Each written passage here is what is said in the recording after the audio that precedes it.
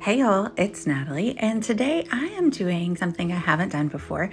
It's an outside of the page protector 8x8, but I do them in my Life Crafted, so I thought, why not do a little bit of a larger version in my 8x8 album that I'm doing for our recent trip. I'm also going to be doing some of the Heidi Swapp stamping technique that I have been using in the class that she just let loose called Stamp Therapy. It's a lot of fun, so follow along with me and I hope you enjoy it. I have these photos of us at an arcade on vacation, and you know, it was a black light arcade, so it was real dark, and then of course all the neon lights from the games give off an interesting vibe in the photos. So I kind of just ran them through my normal editing process, which is I think it's called Light Bright in color. I don't even know what it's called, the color app. And I like the way that they look. And so I thought I would help brighten them up with the stamping, right?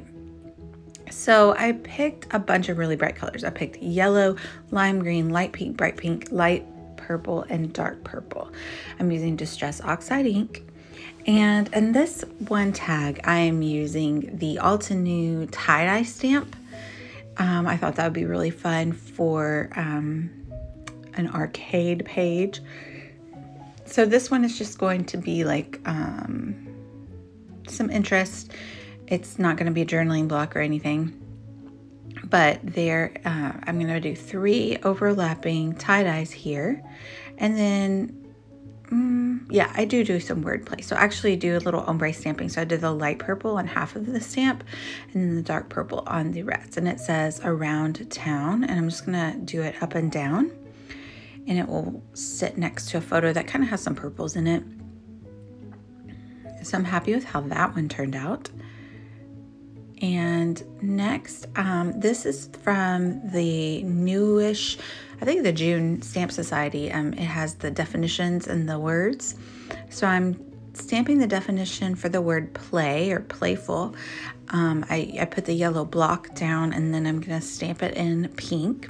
And the Distress Oxides are nice because they don't blend into one another. So the pink will sit nicely on top of the yellow once it's dried, and it won't try to blend in. And then I have this cool game console or controller that I stamp in lime green. And then I'm gonna do the word playful and play. One is in like block letters and one is in Heidi's handwriting. So I'm gonna kind of overlap those. And then I'm just gonna add a lot of stars, and I'm gonna do a couple of like first and second generation stamping with the stars, which kind of gives a little nod to the stars on the background of the paper, although I'm not sure you're going to be able to see them because the tags kind of cover them all up.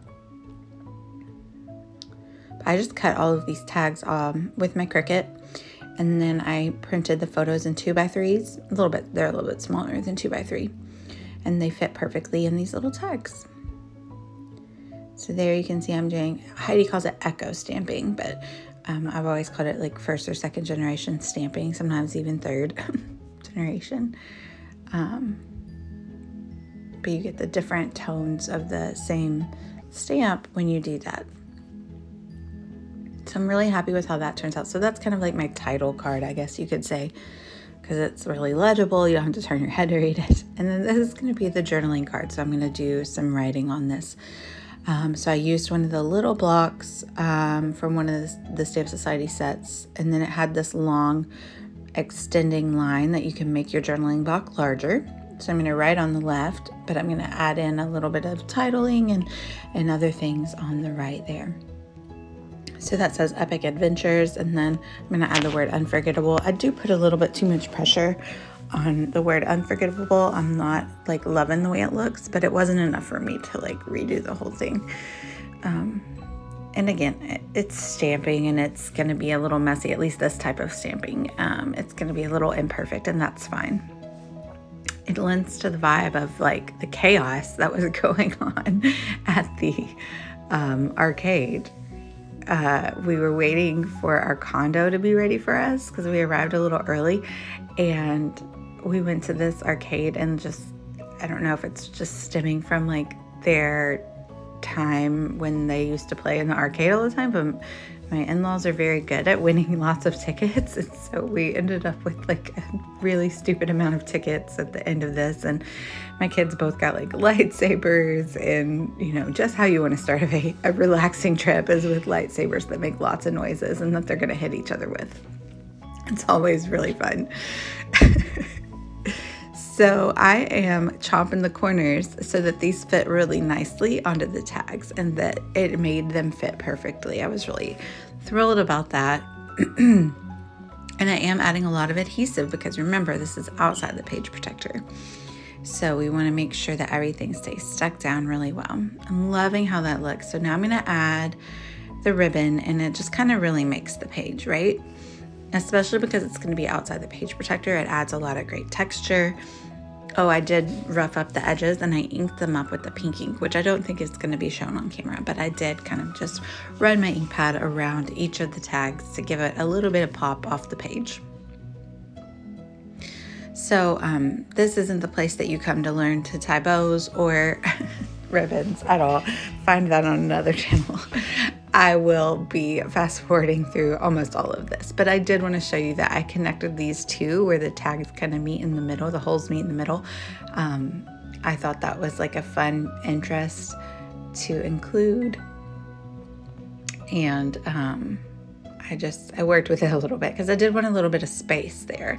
So that was a little work that I had to do to kind of make sure that I kept that space and had a pretty bow. Again, that's not what we're learning here.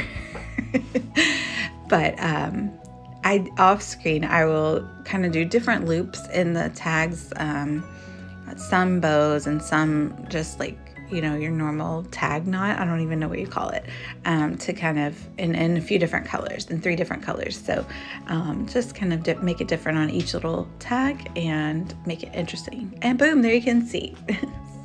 There you can see it's different for each little tag.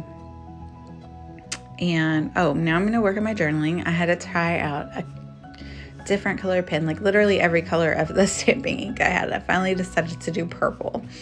So I do my journaling here in purple. I won't make you watch all of that either.